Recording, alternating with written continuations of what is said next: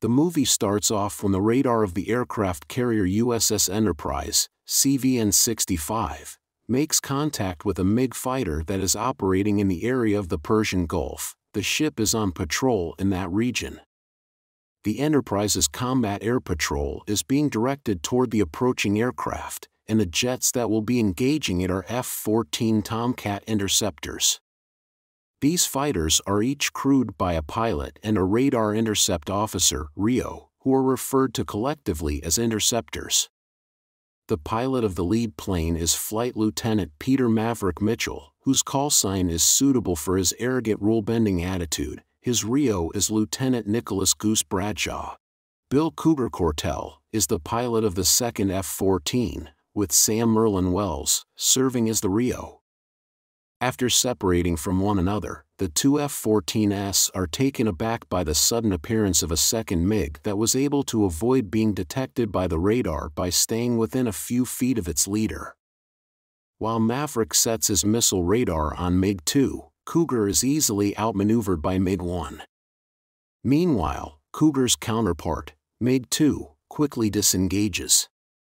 MiG-1 stays on Cougar and is only driven off when Maverick flies upside down, closes in on the MiG, and makes an offensive gesture to the opposing pilot. Maverick, who was short on fuel and against instructions, was forced to abandon his own landing and guide Cougar to the deck as the MiG disengaged and the two Tomcats flew to the Enterprise. However, Cougar was so shaken up that he was unable to land due to the fact that he was unable to land. After seeing the captain of the Enterprise, Tom Stinger Jordan, Cougar surrenders his wings.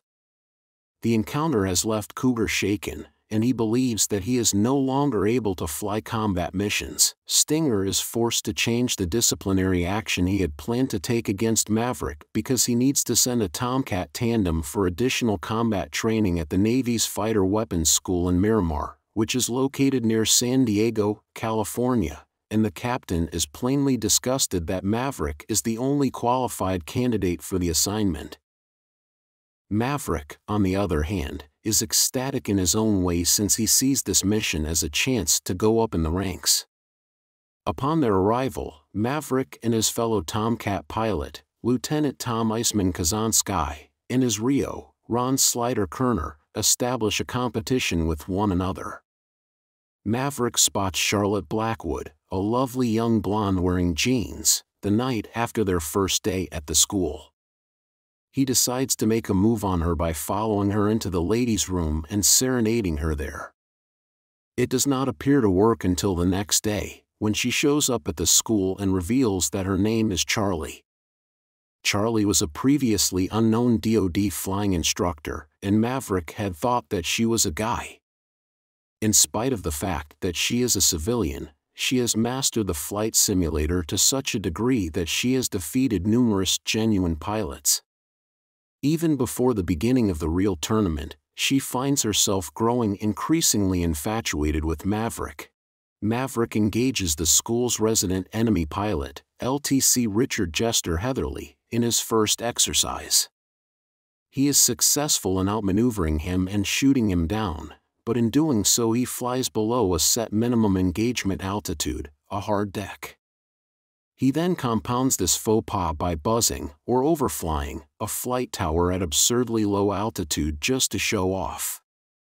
Maverick and Goose sit quietly in the background as Jester and their commanding officer, Commander Michael Viper Metcalf, are reprimanded by the commanding officer of the control tower.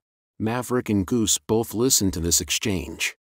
Maverick is resolute in his refusal to change, even after Jester calls him into his office and warns that he would be kicked out of the academy if he does not change his unsafe attitude.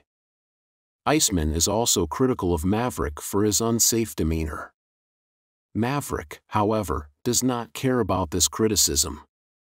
Metcalf, on the other hand, is familiar with Maverick due to the fact that Maverick's father flew alongside him in Vietnam off the USS Oriskany, CVA-34, and that Maverick's father was killed when he engaged the enemy in neutral airspace. The battle between Maverick and Iceman continues. Later on, During another practice, Viper and Jester team up to compete against Maverick and another F-14 pilot named Hollywood. Hollywood gets shot down, and subsequently Maverick suffers the same fate as Hollywood as a result of Maverick's violation of a cardinal rule by deserting his wingman in order to pursue Viper.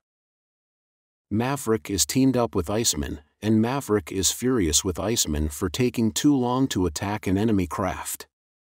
Maverick takes the shot, but when the two aircraft get close, the backwash from Iceman's thrusters cripple Maverick's engines, and the F-14 dives toward the water.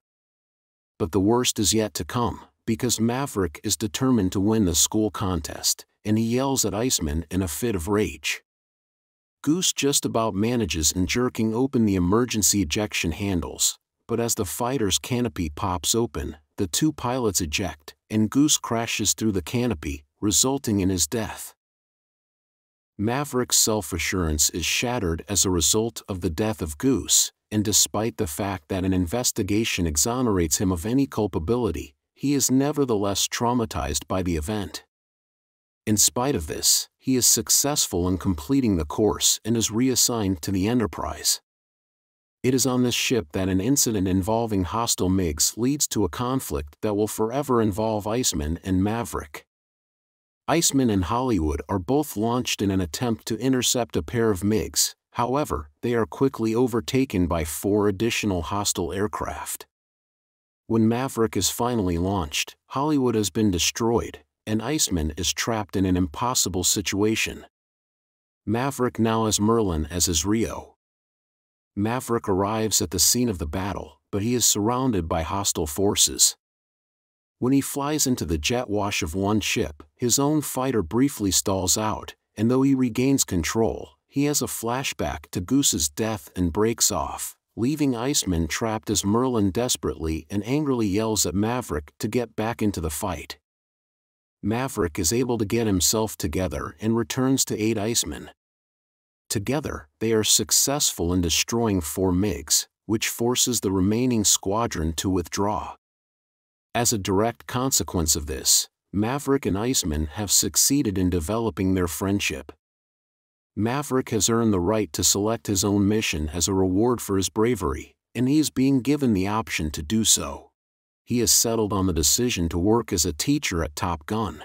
He shows that he has accepted his friend's passing by throwing Goose's dog tags into the water as a symbol that he has moved on.